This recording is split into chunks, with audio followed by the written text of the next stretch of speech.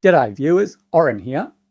SMB1 is an insecure protocol used for storage that is disabled by default on Windows Server 2019, Windows Server 2022 and Windows Server 2025, but present on earlier versions of the operating system. Microsoft has been messaging for some time that SMB1 should be disabled in your environment. But sometimes it sneaks back in because someone deploys a new server running Windows Server 2016, or someone adds it to a newer version of Windows Server when they're trying to resolve another issue in their environment. So I'm going to do a demo showing you how to remove it, and I'll do it on Windows Server 2016. The operating system is still deployed on tens of millions of computers around the world, and on Windows Server 2016, SMB1 is installed by default.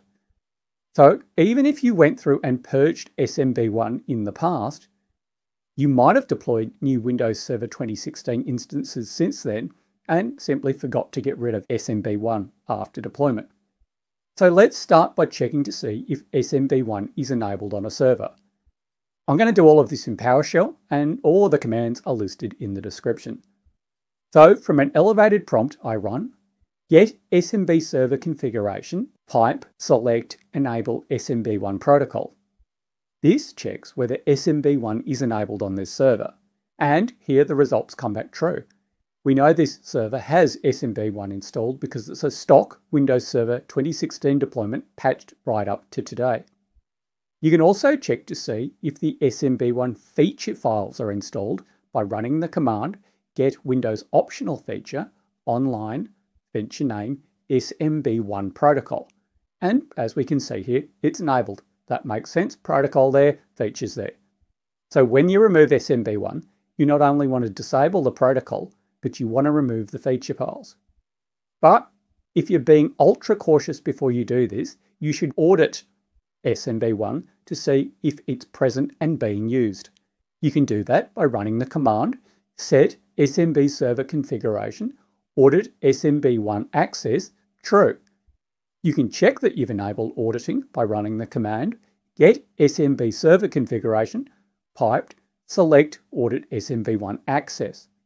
Now once you enable SMB1 auditing, you can check the Microsoft Windows SMB Server audit event log for access events.